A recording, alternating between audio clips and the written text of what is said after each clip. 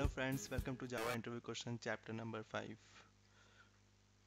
In today's session, our topics are what is shallow copy, what is deep copy, difference between shallow and deep copy, cloning concept in Java, and when we get clone not support exceptions. This is basically for 2 to 3 year experience people, even 3 plus year experience people can face this problem. Before going to the session, I have asked one puzzle in my previous session. So what was the puzzle? A man lives on the 10th floor of a building. Every day he takes the elevator to go down to the ground floor to go to work or to shopping. When he returns, he takes the elevator to the 7th floor and walks up the stairs to reach his apartment on the 10th floor. He hates walking, so why does he do it? So here is the answer for that. He is too short to reach the button for the 10th floor. So probably his height would be small so that he'll not able to reach to the button of 10th floor. There are a few more answers for this puzzle, but I found this one as the accurate one. So let's move to the session now. Shallow copy. The default version of clone method creates the shallow copy of an object. The shallow copy of an object will have exactly copy of all the fields of the original object.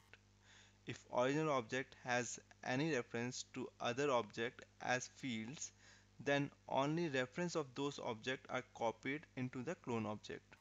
Copy of those objects are not created. I think still confusion is there what exactly is shallow copy. So let's try to understand with the diagram. So let's assume we have an object O1 and we have two reference object. So what shallow copy does? So shallow copy, let's assume we have other object O2 and just we want the shallow copy for this shallow copy of O1. So how it works? So let's understand now. So if original object has any reference to other object as a field, that's A and B, then only reference of those objects are copied into the clone object. So you can see this is not created newly, only the reference of those objects are copied into clone object. Copy of those objects are not created. I didn't create A again, only the reference it is created. So what happens, suppose you want a clone object, so how many object it created newly? So we had 3 O1 AB, and when we cloned one object it created only one, which is not the case in the deep cloning. So we'll understand the deep cloning. Before that we'll go to the Eclipse and we'll see how it works. So from here you can see any changes in the A or B will reflect both O1 and O2. So this we'll see in the example. We'll go to the Eclipse and we'll try to execute this. So to save our time, I already written the code for that. I'll tell you what exactly the code is. So here I have created one shallow copy class and I have two variables string I and j. So in the main method I am creating shallow copy color new shallow copy. So I am creating the object of shallow copy and I am copying shallow copy color to equal to color, means I am creating a shallow copy with new object color 2.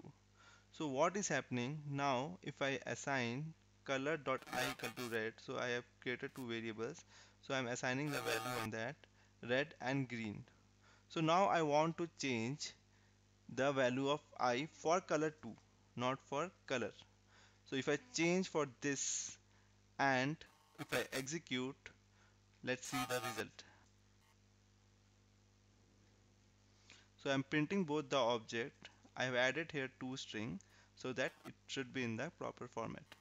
So let's see. I assigned I and j red green, but I changed the I with blue, so it changed for both the objects. Okay, so that means what we have seen in the diagram, that if we change anything inside A and B will reflect on both O1 and O2. So this is shallow copy. Let's move to the deep copy. So deep copy is fully independent copy of an object. If we copied our O1 object, we would copy the entire object structure. So suppose this is one structure. O1 has two object reference A and B, and if we copy and create O2, it will be three more object is getting created.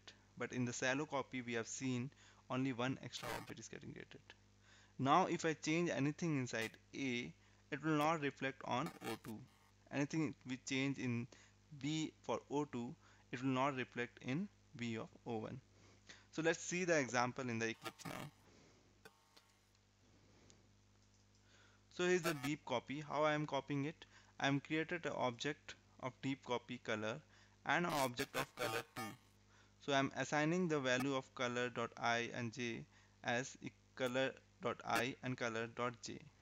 So this is different now and this structure is different as we have seen in the diagram. So now let's print this.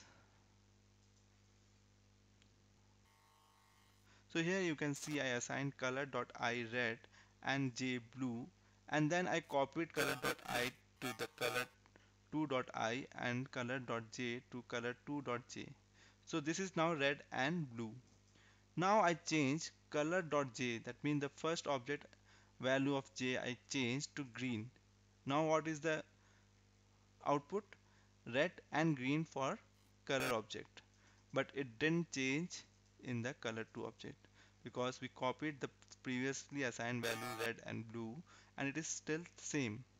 The only change is on the color, that is our first object. So now we understood shallow copy and deep copy, but what is the drawback in both of that? In first one, when we are changing some value to any of the reference, it is getting changed in both the objects. So for that we came up with the solution deep copy. So deep copy, now the problem in deep copy is you can see from the structure. So suppose we have here A, B and it goes suppose some 100 objects reference. Now if we create a copy of O1, so again some 100 objects will get created. So that is very difficult to manage, and for every value we have to write like color.ij and then z, something like that for 100 times. So that will increase our line of codes. Hope it is clear. So we came up the solution of cloning, where we'll write something which is similar to shallow copy, but we get something like deep copy. Let's understand the definition first.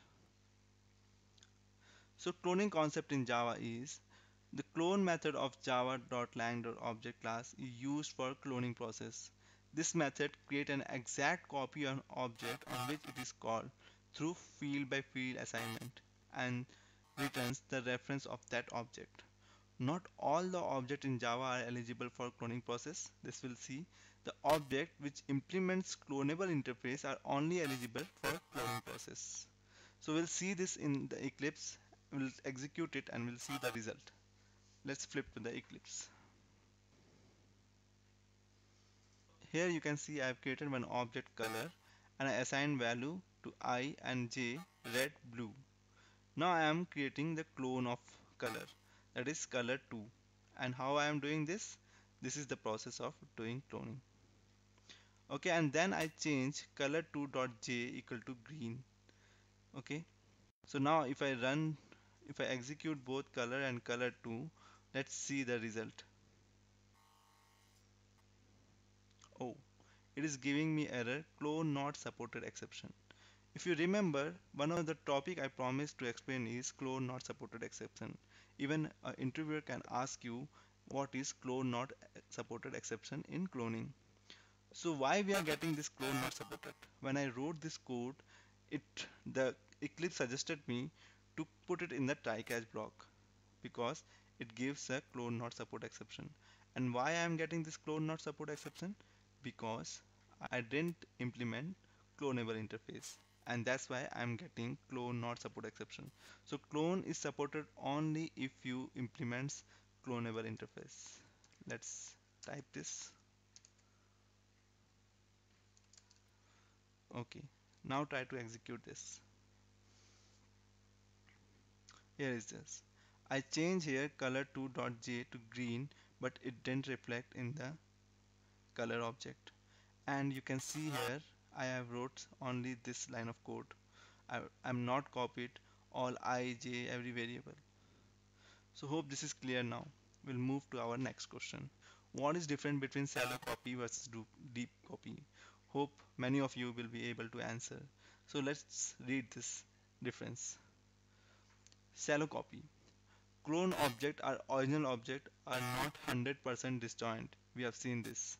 Clone object or original object are 100% disjoint. Any changes made to the clone object will be reflected in original object or vice versa. That also we have seen in the example. Any changes made to the clone object will not be reflected in original object or vice versa.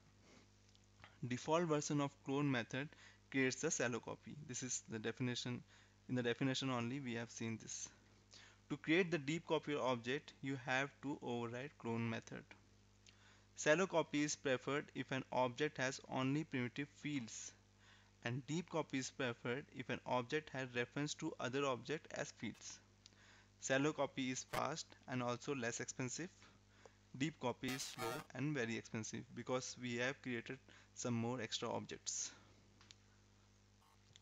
So hope it is clear now. That's all for this session. We'll see what is the puzzle in this session.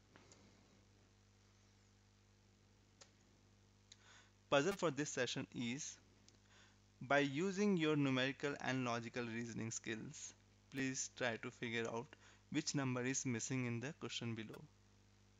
The numbers around will give you the clues you need to solve the puzzle. So here this number is missing. From this whole diagram, you can find out this value. If you want some hint, here is a hint for you. It can be 9, 4, 5, 6. One value will come here. I'll give you the answer in my next session. Till that, bye bye, see you, have a nice day. Thanks for watching.